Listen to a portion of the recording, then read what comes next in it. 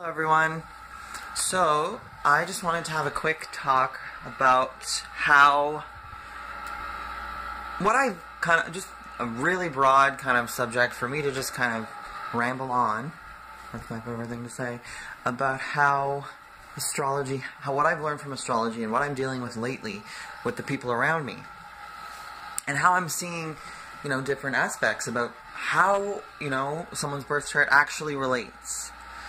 So I'm kind of trying to get people to start looking at people around them, asking them questions, get out and about. I find too many astrologers are too they focus too much on the book, and then they memorize. It's like, what people did in school. They just memorize what is written down.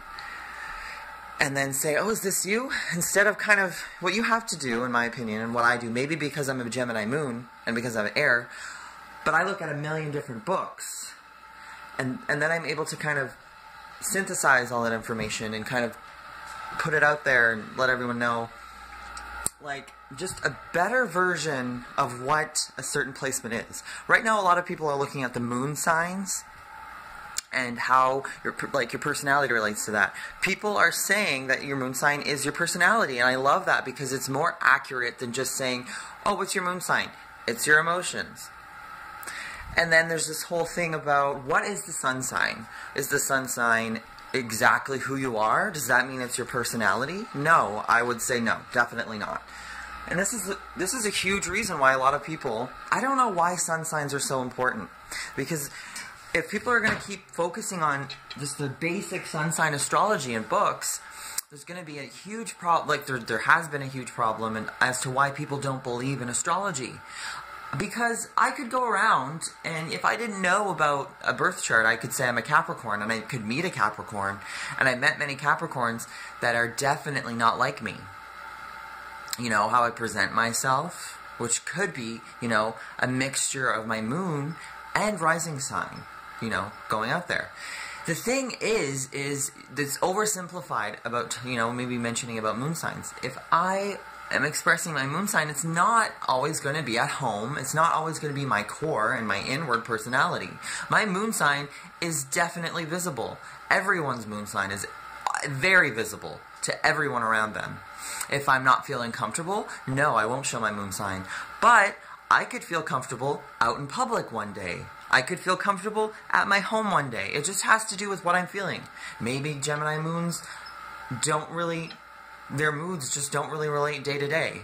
I could feel comfortable somewhere. I could feel comfortable somewhere else. But I know other people with different moon signs just feel comfortable in different situations depending on what's going on, or just depending on their emotions. So the moon signs, you can't exactly be logical and simple when talking about someone's emotions. And the moon does directly relate to emotions, but the emotions are affected by our mental state. And I think that's the core of the moon.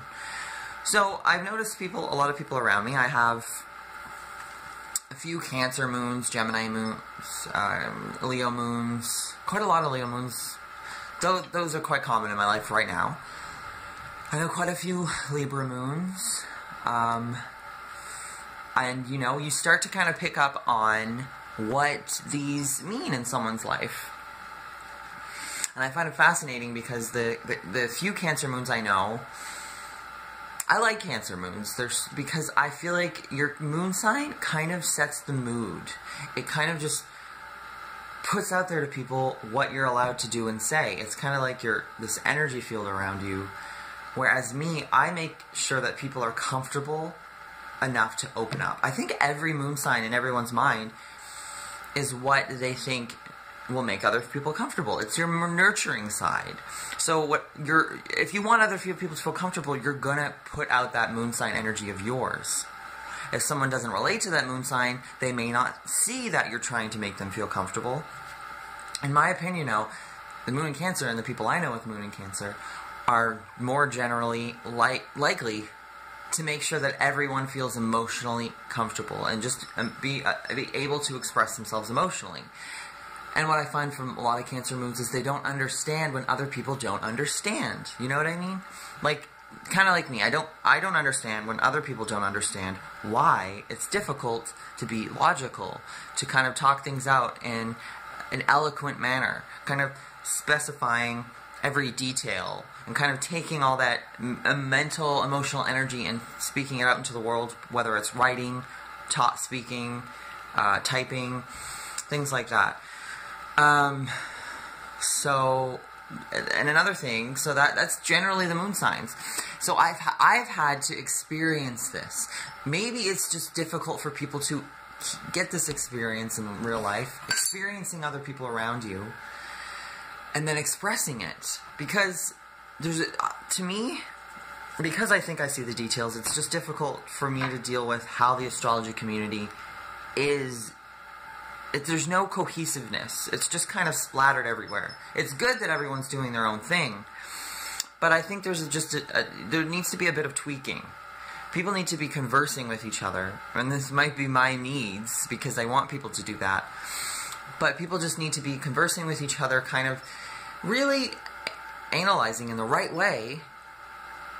I think if you're going to be an astrologer, you have to be able to analyze this, or at least intuit it, like understand it, kind of have an intuitive sense, and then speak it out. And if you can't speak it out, just don't talk. Maybe that's my Capricorn talking. But I'm just saying, because astrology is such a passion of mine, I think people need to be more conscious of how we relate to it and how we teach other people, because I don't want the wrong thing getting out there and then snowballing. So the wrong idea of astrology, and there's so much out there, and right now we're at a pivotal moment where everyone's looking at moon signs. So many people on YouTube right now are posting videos about moon signs, like I just did. A few other, common people, well-known astrologers did post videos on moon signs. And then, there's Mars and Venus, which is different, but basically right now, I think we should be perfecting what the differences are between rising sign, moon sign, and sun sign. And there's obviously always going to be disputes, because we all think differently, and communication is always going to have problems, because everyone has a different idea of what a word means. Everyone has a different perception of other people. People might have a negative perception on a specific placement, either based on their own genuine, heartfelt reality, or it could be just based on one situation in which one person upset them. But to me, astrology is an objective science, an objective art. And, you can use intuition, which to me is more correlated with water and fire energy.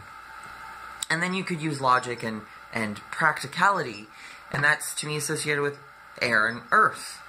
For me, I've definitely probably been using quite a lot of my air and earth energy. And it's quite obvious in how I speak, how I believe in astrology. I say, I've seen it, you have to believe it. That's an earth sign thing. I'm a Capricorn.